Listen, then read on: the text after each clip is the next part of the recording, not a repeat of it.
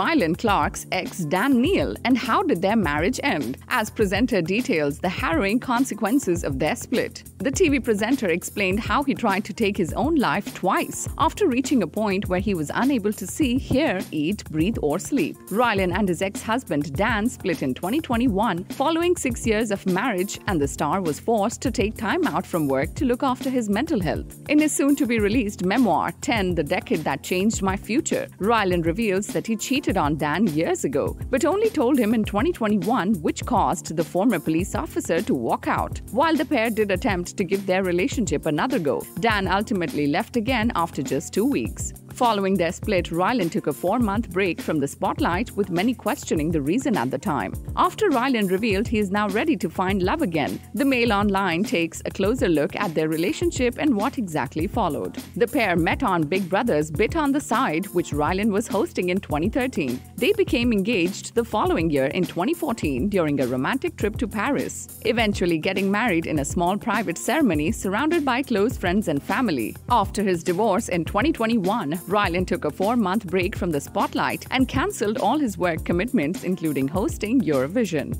Subscribe to our channel for the latest on your favorite celebrities. Like, comment, and share, and don't forget to press the bell icon for notifications.